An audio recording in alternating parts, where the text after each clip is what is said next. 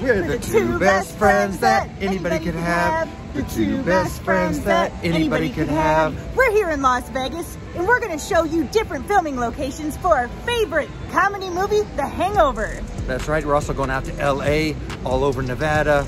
We're going to get all these locations that we can possibly get. We love this movie. We can't wait to show you the spots. And we cordially invite you to come along for the adventure. Come along. The movie begins inside this mansion right here in Pasadena, California. They're doing preparations for the upcoming wedding, and they're wondering, where are the guys at? Now, Alan's dad is sitting on the couch. He's reading through a magazine. He says, honey, they're in Vegas. They probably lost track of time. You know, those casinos, they don't have any clocks. They don't have any windows. And then he said, maybe they're on a heater. And you don't ever walk away from the table when you're on a heater.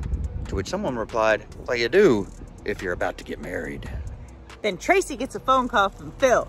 Phil said that they can't find Doug. She said, what? We're supposed to get married in 5 hours. He said, sorry, not gonna happen. Not gonna happen. The only real difference we noticed in how the mansion looked in the movie versus now is that the ivy has been removed. Phil used to work at this school right here. He scammed children out of their money. Doug pulled up with Alan in the passenger seat right here. And then Alan's like, do you have to park so close?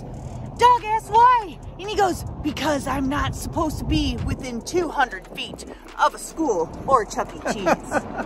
Now, why was he not allowed to be within 200 feet of a school or a Chuck E. Cheese? I don't remember them explaining in the movie why that was. If you know, tell us in the comment section below. Let's take a look at how things look now. For one thing, right over here, you see there's no more lamppost here and no benches. There was a lamppost and benches on both sides here, but a lot else still looks the exact same. Matter of fact, the doors that he would have walked through and students were walking through right here look the same. And those lights right there and over there are also still in place. The school is called Daniel Webster Elementary. In the movie, it's called Harrison Elementary. When the boys arrive in Las Vegas, they head straight to the Caesars Palace. They pull in and park in this area right here, then head into the lobby. This fountain is shown as they head in. Then, of course, some of the best lines of the movie take place in front of this painting. It's where Alan said, you probably get this a lot. Isn't this the real Caesar's Palace? Did Caesar live here? And he also asked, do you know if the hotel is pager friendly? I'm not getting a cig on my beeper. After waking up the next morning, the guys, minus Doug, step out here to pick up their car. They notice a mattress hanging from the statue on the roof. Although it looks like an actual statue that is here at the Caesars Palace, this one was added in just for the movie. The guys ask for their car at the bell desk, and when it arrives, the valet says, here's your car, officers, and of course the police car is parked here for them to pick up. Right here is where Chow and his gang pull up in the SUV and slams into the car. It would have happened right here where we're standing. Boom! Ooh, boom to your face.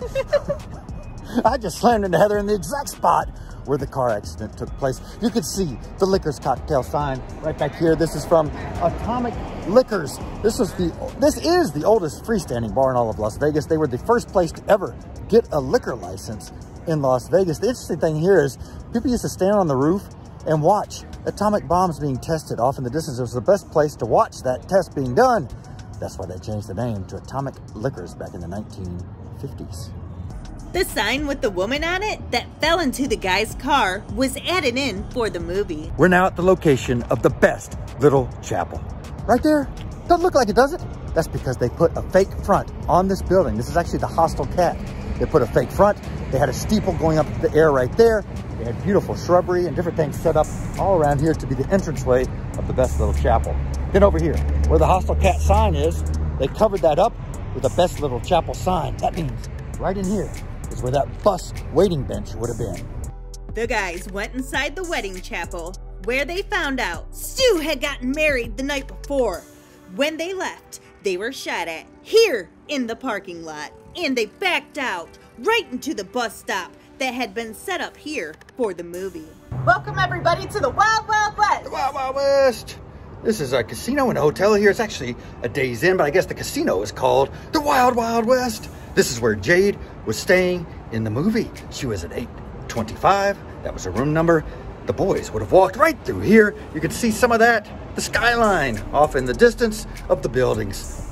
They came right through. You also could see the pool, which we're going to get up to in just a second. Now, in this room, what happened inside? Let's show the room first, right here. 825. What happened in here?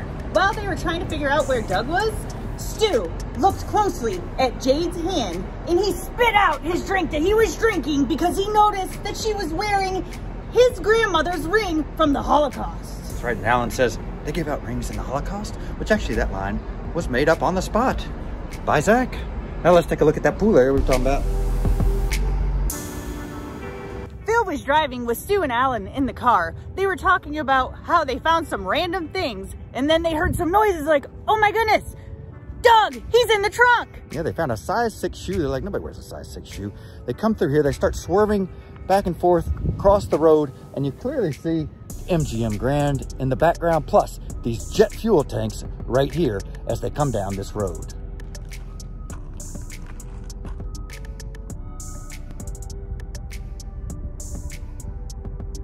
They hurry up, all jump out of the car, go to the trunk, and then they pop it open, and there's Chow in his birthday suit with the crowbar. He says, I know where Doug's at, and you're not getting him back until I get my money. And if I don't get my money, he's going to die. All right, now it's time to head out to the desert. We're about 30 minutes away from Las Vegas. This is where Doug was supposed to be traded off for some money with Chow and his gang. However, they had the wrong Doug. It wasn't even the right one. Yeah, the wrong guy showed up here in the desert. Now, this marking here looks familiar, this area with the little brush, and then you can clearly see the mountains and the way they curve down. That's why we think this was the exact spot where the exchange took place.